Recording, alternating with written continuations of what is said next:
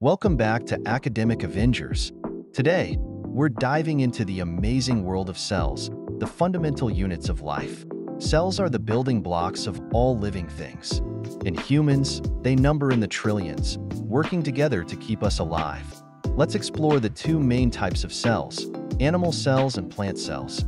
Let's start with animal cells. They usually measure around 10 micrometers, but can be larger in certain cases, like eggs or muscle cells. They are enclosed by a flexible cell membrane, allowing them to change shape. Inside, we find several key organelles. The centrosome is essential for cell division.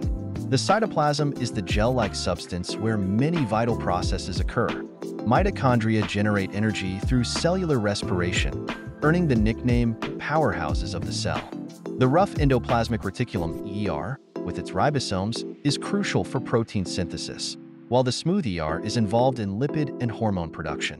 The nucleus houses the cell's DNA, the blueprint for all cellular activities. Inside it, the nucleolus produces ribosomes, which are either free in the cytoplasm or attached to the rough ER. The Golgi apparatus packages and distributes proteins and lipids. Lysosomes break down waste materials. Finally, the cell membrane controls the movement of substances in and out of the cell, with its hydrophilic heads and hydrophobic tails forming a water-impermeable barrier. Now, let's talk about plant cells. They have a rigid cell wall made of cellulose, providing structural support. The middle lamella glues adjacent plant cells together. Chloroplasts contain chlorophyll and are the site of photosynthesis, converting light into chemical energy stored in glucose. The large vacuole maintains turgor pressure and stores nutrients. Amyloplasts store starch, while mitochondria and ribosomes perform similar functions as in animal cells. The Golgi apparatus also packages materials. The cell wall offers additional protection and is primarily composed of cellulose. The cell membrane's semi-permeable nature plays a crucial role in maintaining the cell's internal environment. Composed of a lipid bilayer, it prevents water and water-soluble substances from freely passing through. Within the cell, organelles, vesicles, and large molecules are transported along microtubules, which are tube-like protein structures. Smaller molecules and ions move by diffusion. However, only a few substances can diffuse directly through cell membranes, prompting cells to develop specialized transport methods. Diffusion is the movement of particles from an area of higher concentration to one of lower concentration, naturally leading to an equilibrium. Active transport involves the movement of substances against their concentration gradient, requiring energy.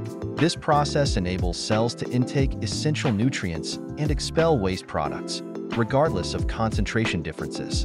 When larger molecules cannot enter through active transport, cells utilize endocytosis.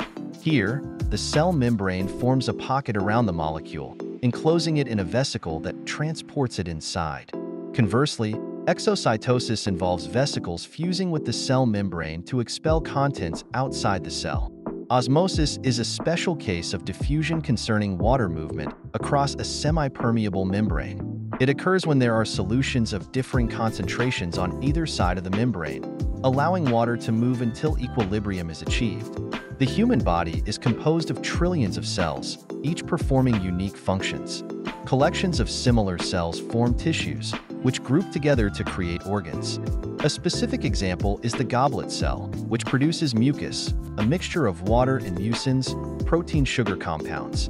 These cells are part of the epithelial tissue lining the nose, trachea, and intestines, protecting these surfaces from harmful substances. Now, let's talk about cell division, an essential process for growth, repair, and reproduction. Cells divide through a process called cytokinesis, which usually follows the division of the cell nucleus, known as mitosis.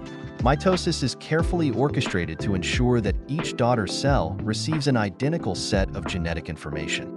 Mitosis consists of several stages: interphase, prophase, metaphase, anaphase, telophase, and cytokinesis. This entire process allows organisms to grow, heal wounds, and reproduce rapidly. Thank you for exploring the intricate world of cells with us today. If you enjoyed this video, please like, subscribe, and click the notification bell. Share your thoughts and suggestions for future topics in the comments below. Until next time, Keep exploring the wonders of science.